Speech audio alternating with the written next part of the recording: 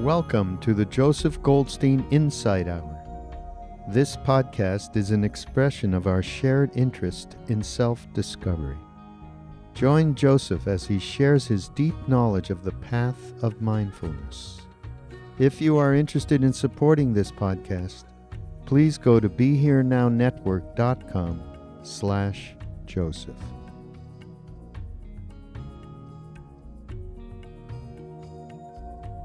Today we're going to do something a bit different and not within the framework really of mindfulness. The cultivation of loving thought is a very useful factor of mind to develop for the practice of insight. When love is highly developed in the mind gets very flexible, very pliable, very soft and gentle and workable. And the awareness and clarity can then be very sharp, very smooth, very easy. It's as if the mind has been tempered by this quality of love, so that then a very penetrating awareness can be applied. There is a special kind of meditation which deals specifically with the development of loving kindness, of universal love. And it's a very nice thing to incorporate into one's practice. To begin each meditation with 5 or 10 minutes of developing that kind of mind. It sets one up for then developing a very sharp wisdom with regard to what's happening, because it makes the mind very open, very receptive. So what we'll do today is just to explain a little bit of how to cultivate these loving thoughts. There are 2 different kinds of practices. One is to use loving kindness as an object of a concentration meditation. Okay, it's a mantra. You can do mantra and visualization with loving kindness and develop very high states of samadhi. You can go into the jhanas or trances using love as the object. We're not primarily concerned with that, but rather to develop a general kind of loving kindness, right? The kind of loving thought which just makes the mind so gentle and soft and open. And that's done by simply sitting down and repeating certain kinds of phrases. For example, may all beings be happy. May all beings be peaceful. May all beings be liberated. May all beings be free of suffering. Whatever words you feel are appropriate to yourself in sending out to all beings everywhere should be repeated 3 or 4 of these phrases. You sit down with a very quiet mind, just sending out these loving thoughts, really imagining going out into the universe, right? May all beings everywhere be happy. May they all be peaceful. May all beings be free of suffering. May all beings be enlightened. Repeating that for 5 or 10 minutes, you really begin to open up, right? The mind gets very open, very full of love. And then after about 5 or 10 minutes of doing this, again, one should just sit quietly and use that quality of mind which has developed through this practice of love, that very receptive state, very open state, and then practice mindfulness. And you'll find it much easier. You'll find yourself much more open, much more receptive to what it is that's happening moment to moment. Interesting, the development of loving kindness involves a concept. That is the concept of other beings, right? Of other persons to whom you're sending out these loving thoughts. In ultimate reality, there's no such thing as person or man or woman. All we are is a collection of elements. Which is why the development of this loving kindness by itself does not penetrate to that underlying state of wisdom. because it's dealing with a concept. But it's a very beautiful concept, and a very beautiful state of mind arises from the cultivation of this loving kindness. So we use it, right? We use that kind of meditation to develop the mental factor of love. Love also being not I and not mine and not self. It's an impersonal mental factor. But we can develop it because it has a very wholesome influence on the mind. And then when the mind is suffused with this kind of loving thought, loving vibration, we then balance that love or devotional quality with the development of wisdom, right? We use that space of mind and then develop a very sharp, penetrating insight into the ultimate nature of things. So they're a very beautiful complement and necessary complement to one another. Are there any questions? Is this the practice that you did is that the particular practice that you did when you felt really good and you went to your teacher and said that'll pass too? I was doing it as the first kind of practice I mentioned as a specific concentration technique involving visualization and the words. Like what we'll do here is a more general kind, just sending out loving thoughts, right? Its purpose is not primarily to reach high states of samadhi, but just to make the mind light, right? Light and flexible and open. And it's very beautiful because you get established in a very easy relationship with people. When this quality of loving kindness is developed, just with whomever you happen to be, that metta or loving kindness is there. You know, wishing happiness for all beings. It's very nice.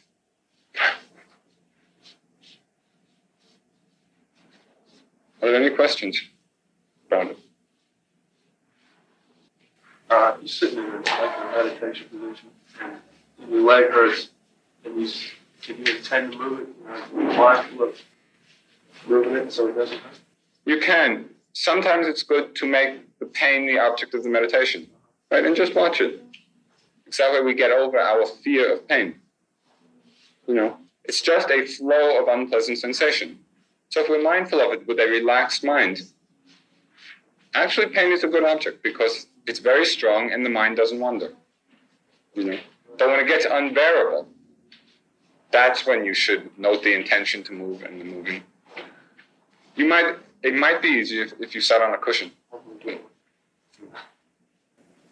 Is the loving kindness meditation, should you use just may all beings be happy, or should you use several ones?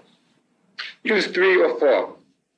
Like may all beings be happy, may all beings be peaceful, may all beings be enlightened or free of suffering. Whatever feels right to you. And in whatever rhythm. You know, whatever choice of words you choose. But you should keep the same ones. Because then it's a mantra-like effect, right? And it develops the samadhi, the one-pointedness on love, on loving thought. So it gets strong. Well, are they repeated over and over during meditation, or is it just saying it to yourself 3 or 4 times and then? No, it's saying it for about 5 or 10 minutes, right? And then drop it. But the effect on the mind will be there, right? The mind will be very much opened up. And then just go back to the mindfulness. That's what's going to develop wisdom, right? In this one, would you not visualize? That's another way. Sometimes if you want to direct it towards a particular person, you can do that also. But that should be included. There should also be the universal sending out, you know, to really open up to all beings. So you can combine them. Any other questions? When you do this metta meditation, this meditation on loving kindness, before the sitting, when you sit down, it sets up the mind, puts the mind in a very nice place for the practice of insight. When you end with it, the force of the loving thoughts are much stronger because you have already built up a certain strength of concentration. Right? So when you're generating thoughts of love, there's a greater power in them. It also puts the mind in a good relationship aspect to other people. So that when we get up from the sitting, if we have just done a few moments of sending out, may all beings be happy, it's a nice way of relating to people. So as we get up from the meditation, it puts us in a good place. You can do both. You can do it in the beginning and the end, or if you prefer one or the other, it doesn't matter. One other practice which is very nice and helpful, which is nice to do before, in the beginning of each sitting.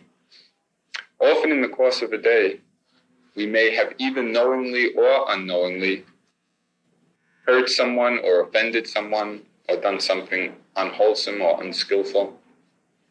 It's very nice when we sit down just to mentally ask forgiveness if we have hurt anyone in thought, in word, or in deed. And also to extend forgiveness if anyone may have hurt or offended us. So just when you sit down, either before the metta or after it, you can just mentally say, if I have hurt anyone or offended anyone in thought, word, or deed, I ask forgiveness. And I freely forgive anyone who may have offended me. Sort of clears the slate. Any negativities that may have arisen in the course of a day, you just sort of acknowledge the possibility of them and clean them from the mind, clear them from the mind. It's very nice. It makes the mind very light. Also, actually, it's interesting when you do metta as a specific meditation, not as the way we were doing it, but as a particular samadhi practice, you begin with yourself.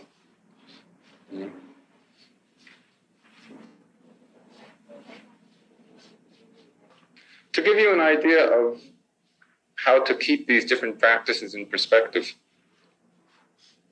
it's very meritorious, very purifying to offer food or clothes, to offer a gift to someone. And the force of that purity is greatly increased if the person you're giving it to happens to be enlightened or very pure themselves. So a gift to the Buddha or many enlightened beings is a very highly meritorious act. It's very productive of good fruit, good effect, good result. The Buddha said that cultivating loving thought for even a single moment is many times more fruitful, more purifying than if one had offered food and robes to the Buddha himself and the whole order of monks. So powerful is the generation of a single moment of true loving kindness. It's very powerful. Many times more powerful than the developing of loving kindness is for one instant, one moment, to experience the impermanence of all phenomena. To see how everything is arising and passing away. To experience that fully for one moment is many times more powerful than even the development of loving kindness. Because the seeing of impermanence is the beginning of freedom. It's the beginning of getting off the wheel. Not only getting to a very high place, which is what happens in the development of metta, a very beautiful place, but in seeing impermanence, in developing insight, it's a taste of freedom. That's why in the practice, we should develop the thoughts of loving kindness and send them out. But the main thrust of the practice should be in the development of this very penetrating awareness, penetrating insight into the nature of all phenomena, into the nature of the processes, because that's what leads to enlightenment. All these other wholesome states of mind which can be cultivated, like love and compassion and happiness in the joy of others, are all very, very useful in setting up the mind, in softening the mind, in opening us up for the development of insight. But we should understand that it's the wisdom which comes from understanding the process that leads to understanding and freedom.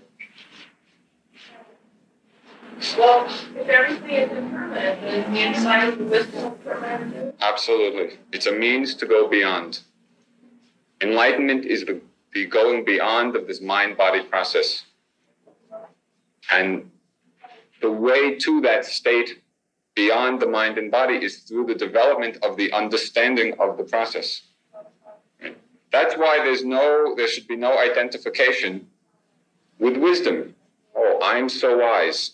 That's not the path anymore. Because wisdom itself is just another mental factor.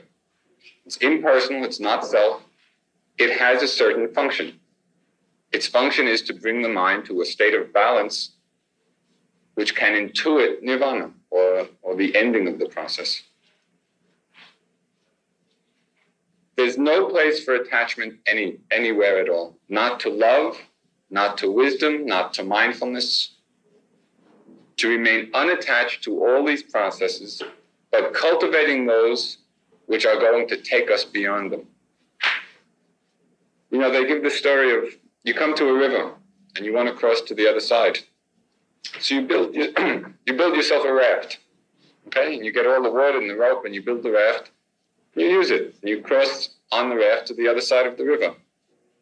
When you get to the other side, you don't carry the raft around on your head. It served its purpose, so you leave it there and then go on.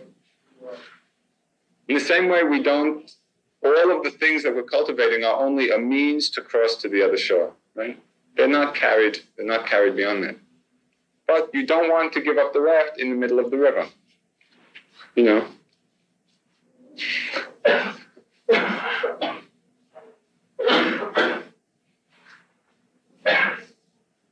Are there any other questions?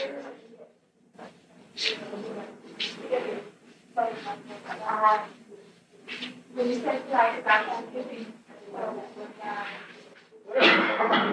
if you're attached to anger, you just can't be. Yeah, I realize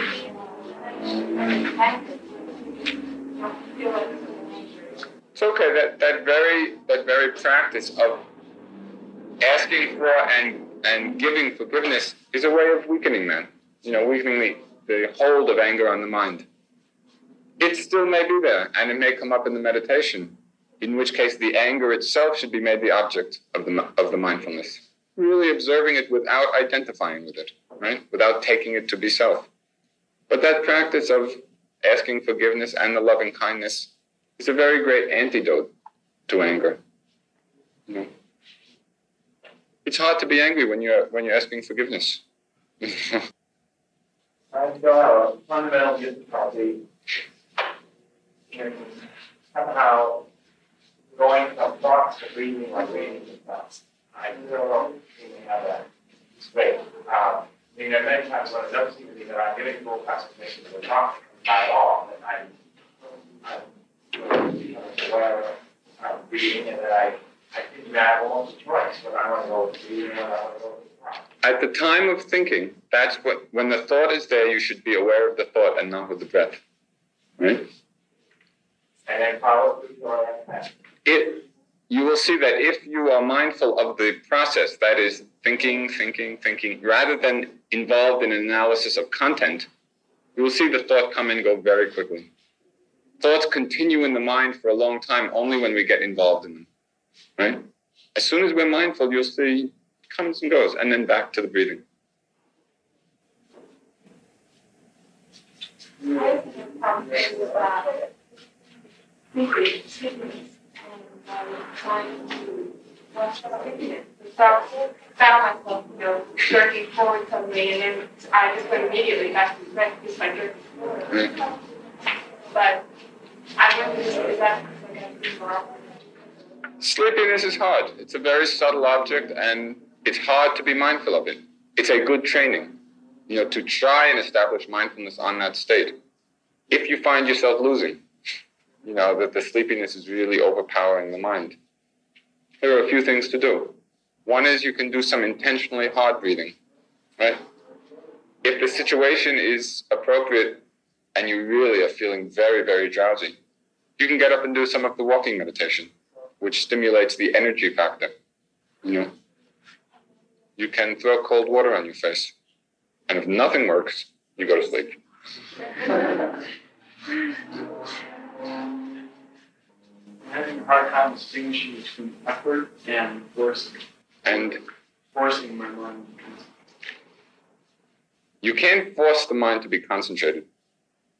All you can do is make the effort to stay mindful, right, of what it is that's happening. But everything that we're cultivating now is exactly to find that balance between making an effort and not causing tension in the mind, right? Shall I not then, if my mind wants to wander, shall I let it wander? No, it's not to fight the thought process.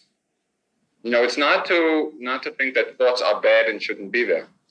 If thoughts are coming, merely to be aware that the mind is thinking, right? Don't struggle with trying to stand the breath and pushing the thoughts away. If thoughts are what's happening, be aware of the fact that you're thinking, right? And then when the thought disappears, again back to the breath.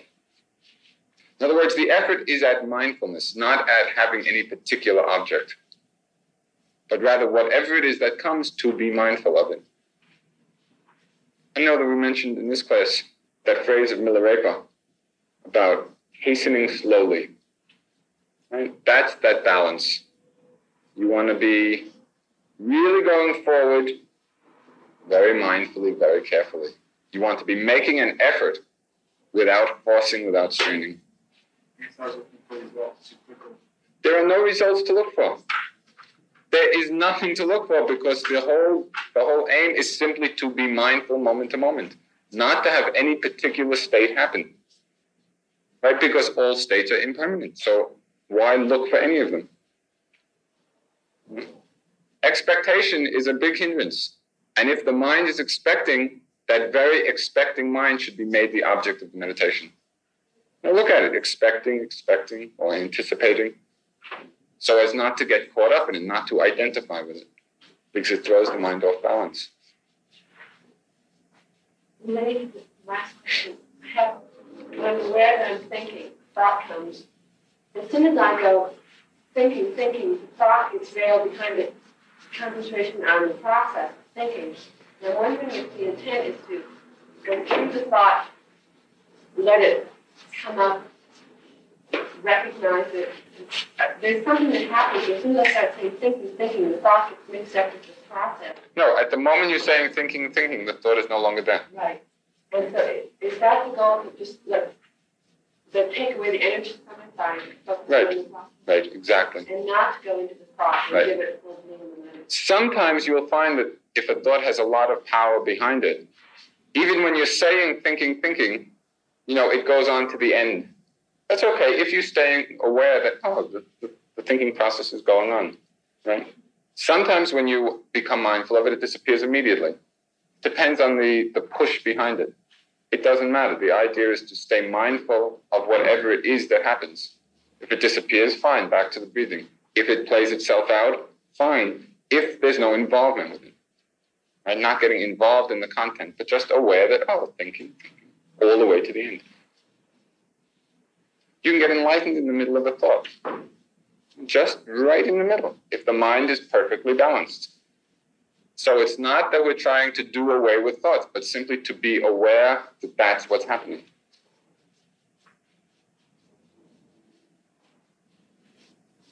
Speaking in place of perspective, have you found in your own experience, and the experience of those you studied with in India, that after a while, you just get the hang of it, and as much effort as was at first entailed isn't entailed anymore? Oh, absolutely. When the mindfulness is developed, it becomes effortless. It just starts working by itself, and all you do, you don't do anything. You just sit down, and automatically it's there. It's like when a very great pianist, when he sits down to practice, he does not make an effort to play. It all happens because he has developed this proficiency, right? When the mindfulness is well cultivated, it's just there, it's working, and it goes on by itself. And it's best to have a teacher to work with, and if not, what's the best thing to do? In an intensive retreat, which is the best way to cultivate it quickly, it's helpful to have a teacher, because the mind has a tendency to get caught up in a lot of places. Some people don't need it, depending on your past background and your understanding. Generally, it's helpful. As far as a general practice is concerned, of sitting a couple of hours a day, maybe, you can do very well by yourself. If you don't deliberately practice mindfulness, will mindfulness occur anyway? Mindfulness only occurs if you're mindful. The more moments you're mindful, the more moments in the future mindfulness is liable to arise. Which is why all this is a practice in mindfulness, right? It's practicing that state of mind. It does not drop down from heaven. But it does not mean that you can only develop mindfulness if you're sitting. Mindfulness can be developed on any object at any time. It means being aware of what's happening, without identifying with it and without clinging and without condemning. Just being open and receptive, noticing each object as it comes. What I was trying to understand is, it seems that mindfulness would be a natural state of mind, that after some extra things are taken away, the mindfulness will occur. Is that the case? Well, the extra things being taken away are only taken away through mindfulness. The extra things being greed, hatred, and delusion, which are big clouds in the mind. But we're very conditioned to that. We're very conditioned to clinging and condemning and being unaware. That's what we're bringing to the present moment, that kind of conditioning. To decondition the mind, to free the mind of those negative forces, takes an effort to be mindful, right? When they're gone, then mindfulness is automatic. But mindfulness is the way to get rid of them. So it has to be cultivated. Would all meditation practices be termed as mindfulness, or is there only one? No, mindfulness means noticing the process of things, right? That's one kind of meditation. Another kind is the development of concentration, which means developing one-pointedness of mind. And they're two different factors. And very many meditation techniques involve this concentration. That is mantra and visualization, or a light or a sound. So making the mind one-pointed on a single object. That leads to very high states of consciousness. It does not lead to insight into the process. It's mindfulness which leads to that moment-to-moment understanding of what's happening. There are many different ways to develop mindfulness, many different techniques. But the technique is not what's important. It's the state of mind being developed.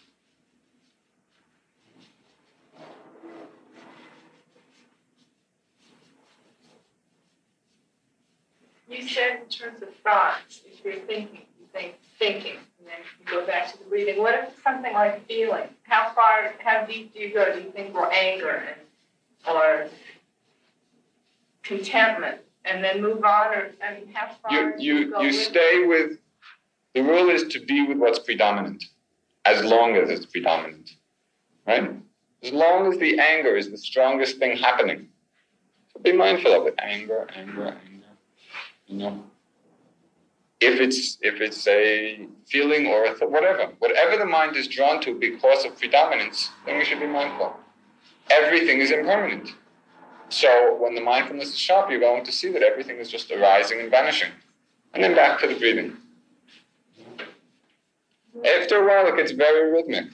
Just automatically, the mind is drawn to all these different objects because they're strong, and the mindfulness is right with it. It gets very flowing, very easy. But that takes a certain momentum of mindfulness to be built up. And that's what we're doing here. And that's the training, to increase the frequency of noticing. Right? So the frequency gets greater and greater, picking up more and more instantaneously what's happening until it all starts happening by itself. Those two types of meditation supplement. They complement one another in the sense that you can use a highly concentrated mind to develop. Right. And then it's very easy. People with high samadhi who then do insight, then practice insight, they don't have our struggles, because the mind is so powerful already. But concentration by itself does not lead to it. It has to be used. Right?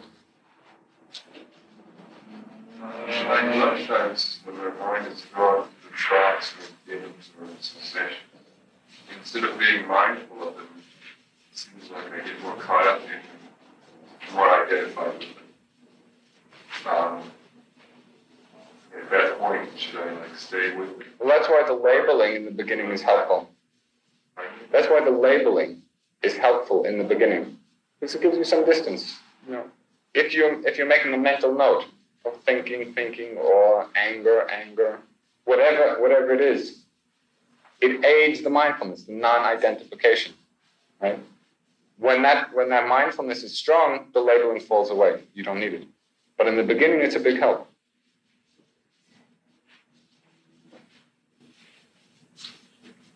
In your experience with the cultivation of mindfulness, actually, frequency of things to be mindful of decrease. I'm wondering if by sitting and doing it regularly, if you condition yourself to a quiet kind of place. The quietness is not in the object, but in the mind observing it. And what happens is you experience much more. There's a flood of things happening, but with a silent mind, without any reaction. You're not clinging and you're not condemning.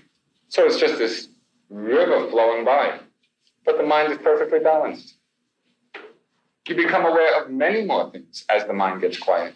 There are many thoughts which are just whispers in the mind, just hardly perceptible, which normally are well below our threshold of awareness. As the mind gets quiet, those become very clear. And many things in the body also. But the mind stays balanced.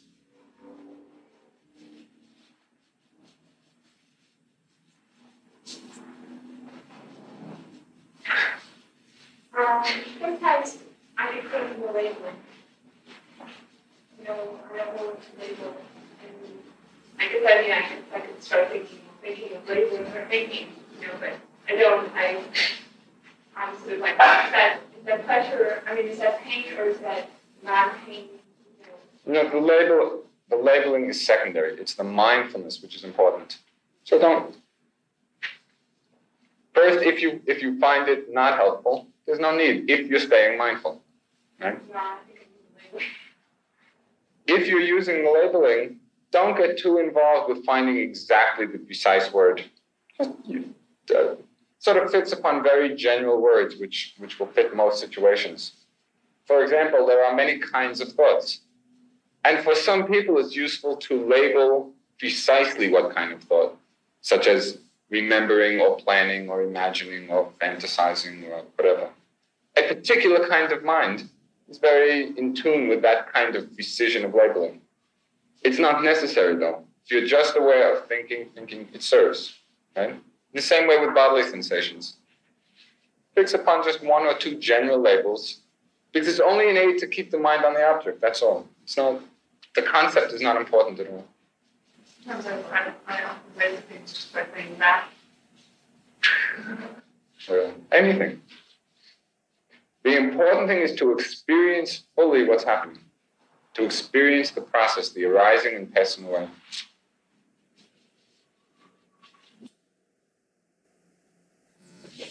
Went to meditation and it was sort of a thing that just happened and I seemed to grow, but I wasn't aware that I was mindful of it.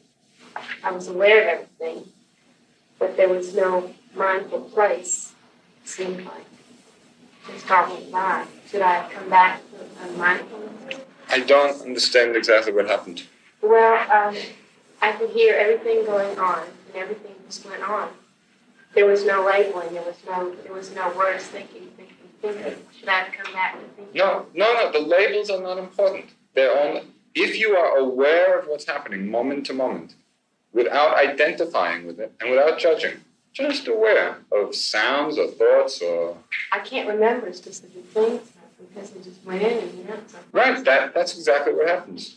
It's a very quick flow, right? You just don't want to be daydreaming. You don't want things to be happening unaware. In other words, you don't want thoughts to be coming and maybe 5 minutes later remember, oh, I've been thinking all this time. Because all that period is a state of sleep. It's just like dreaming. You know? But the awareness is very silent.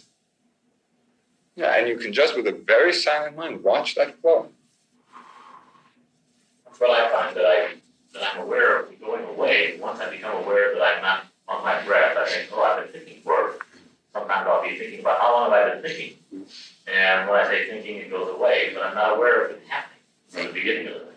When the mindfulness gets strong, it picks up the first syllable of the first word. Just as the thought arises, and sometimes you can feel the thought coming even before it arises. You can feel the movement of thought before it materializes. That's the kind of microscopic mindfulness that we're developing. Just instant to instant, that perfect clarity and luminosity of mind. So that everything is very, very distinct. Just instant to instant, the mind is silently and very clearly aware. But it takes practice. It does not, it takes this cultivation. One shouldn't stifle the arising of the thought. It's choiceless awareness, right? Whatever comes, simply to notice it.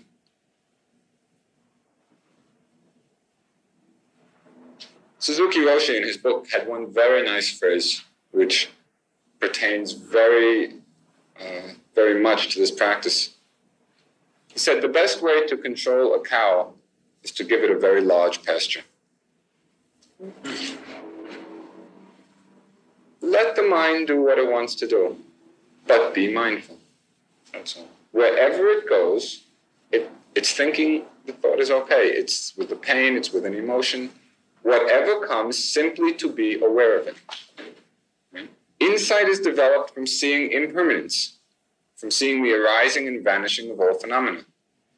Everything is impermanent, so it does not matter what the object is. You can develop insight on thoughts, on sensations, on emotions, because all phenomena share this characteristic of impermanence. So all we have to do is be aware of it, and then the wisdom is growing. I'm wondering about different relationships, the awareness process. Does intellectual understanding of that process come along with the awareness of it, and other forms of understanding the process? Depends on the person. Some people it does, and some people it doesn't. People with very intellectual minds, generally in the course of practice, develop a good intellectual understanding. There are many people, especially in the East, the meditation centers, a lot of little old ladies come, really simple village people who've never studied anything, who don't know the theory. They come and the teacher tells them what to do and they do it, and very quickly they get enlightened. And they may not be able to express what happened at all. They may not have the conceptual framework to discuss it, but the experience is there, and the purification is there. The understanding sometimes can be a hindrance. It can be if you get too involved with it. Generally, Westerners, we're very intellectually oriented and want everything clearly understood by the mind. So there's a lot of questioning, a lot of doubting. In the period of practice, that can be a hindrance, unless you make that the object of the meditation. Unless you can remain mindful of that process happening, rather than getting caught up by it. Maybe that this loving kindness exercise is helpful in setting this up, diminishing our need to try to analyze it. Perhaps.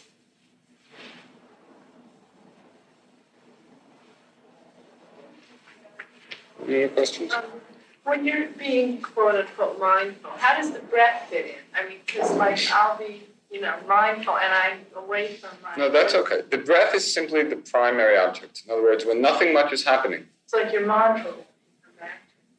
Right. It's the essential object. Except that in the breath, you can observe the process of rising and falling very clearly. In other words, it's more effective for the development of insight than a mantra, because the breath is a very clear process, right? It's not one thing. So you can be aware of the whole process of breathing, the flow of sensations involved, right? It's the primary object in the sense that when nothing else is predominant, so the breathing is always there, right? You can always be developing mindfulness and insight with the breath. Sometimes thoughts are not there and emotions are not strong and the body's not doing much. So the breathing. But when something else is happening, there's no need to cling to the breath. In other words, be with the flow of things, mindfully. But sometimes you may find that just to strengthen the mind, if you find the mind really scattered, then do the breathing as a concentration exercise. Spend a whole hour just on the breathing. It sharpens the mind again so that it can be with the flow. What if you're having more than one thought at one time? Or, obviously, but like this. Just go with it. The mind is very quick. You can be right. When it's developed, there's a flood of things happening. But the mind is just silent and just right with it. When you're picking up so many things, that's when the labeling begins to fall away, because there's no time. Right? There's just too much happening.